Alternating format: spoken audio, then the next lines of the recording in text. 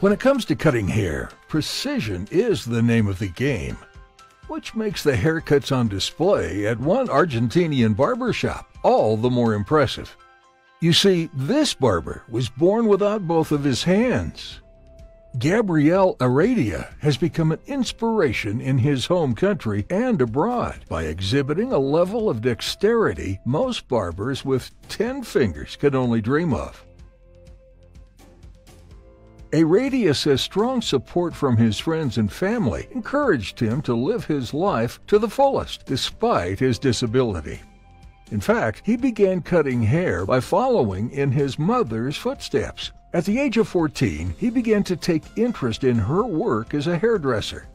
Esto de ser barbero surgió hace 8 años atrás, cuando mi mamá era peluquera y yo tenía todas las herramientas de ella y se me dio de curioso de empezar a agarrar la máquina y nada, y empezar a cortar.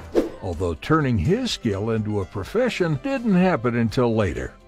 A lo primero lo tomé como un hobby así y después me lo fui tomando más en serio cuando vi que me iba gustando más y me iba animando más, nada, me gustó y ahora amo hacer esto, es pasión para mí.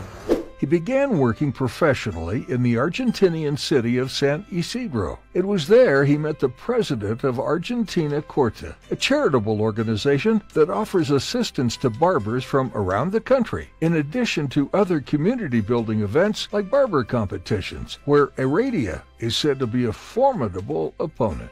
He then moved to Buenos Aires, where he cuts hair today, and he gives back to the charity that helped him. Yo también participo en Argentina Corta y hacemos eventos solidarios, ayudamos a los comedores, corte solidario y nada, ayudamos a la gente. And in spite of everything, Heredia says he wouldn't change a thing. Doy gracias por nacer así, porque gracias a esto yo nunca me puse límite. It just goes to show that Mr. Heredia is truly a cut above the... إن أعجبك الفيديو لا تنسى الإعجاب والاشتراك في القناة.